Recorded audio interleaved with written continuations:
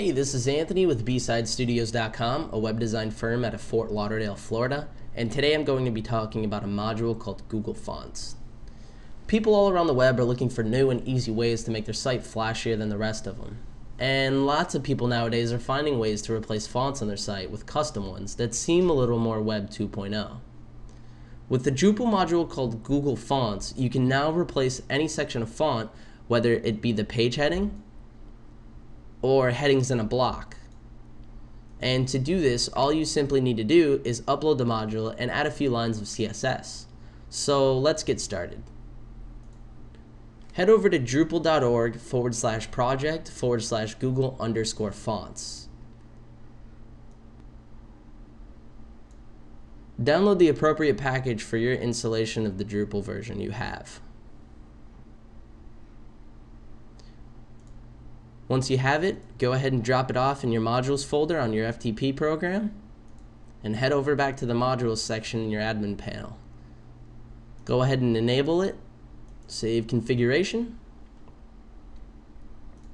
head back to the dashboard and go to Site Configuration, Google Fonts.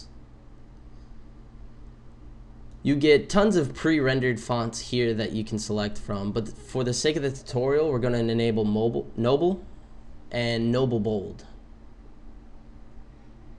Go ahead and click Save Configuration, and just go ahead and open up your main CSS file. And since I want to add a custom font to my page titles, I'm going to go ahead and click H1 since I use the Zen framework.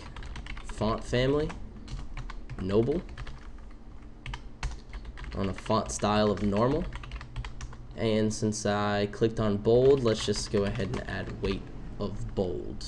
Now what you're going to do is save that, go back to your site, and this is what the font looks like right now.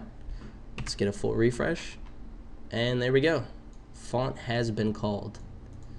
Now it should change on every page that has an H1 tag.